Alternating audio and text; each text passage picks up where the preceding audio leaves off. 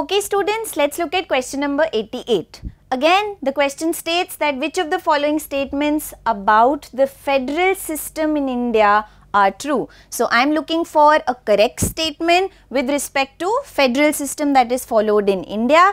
Let's look at individual statements. First one says the Constitution of India provides for a threefold distribution of legislative powers, which is true, between the union and the state government. So, I can easily say that the first statement is a valid true statement with respect to the federal system, since it is a characteristic denoted by the federal system.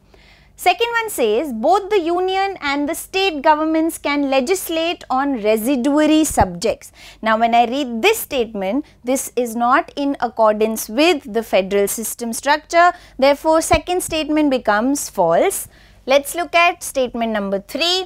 The parliament cannot on its own change the power sharing arrangement between the union and the state governments. Now, we know this power is not given to the parliament, therefore, statement number 3 becomes absolutely correct.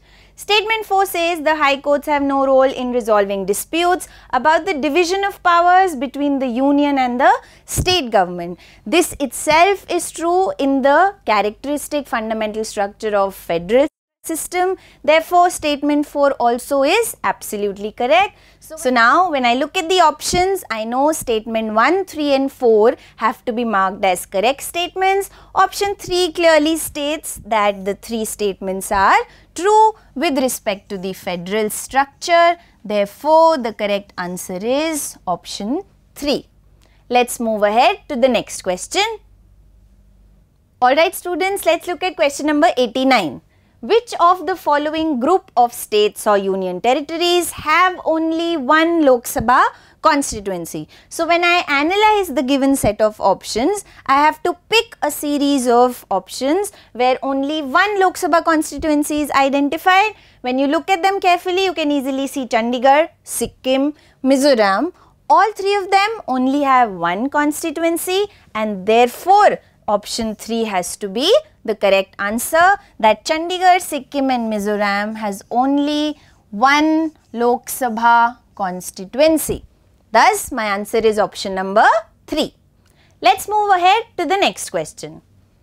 Alright students, let's move further to question number 90. Now, the question states which of the following statements best reflects the socialist feature of the preamble of Constitution of India. Now, we all know that the principle of socialism adopted by the Indian preamble has to follow the dictum of keeping in regularity with how the society practices socialism as opposed to the capitalist framework. So, when I look at the 4 statements, I have to identify which one of them best denotes the socialist feature.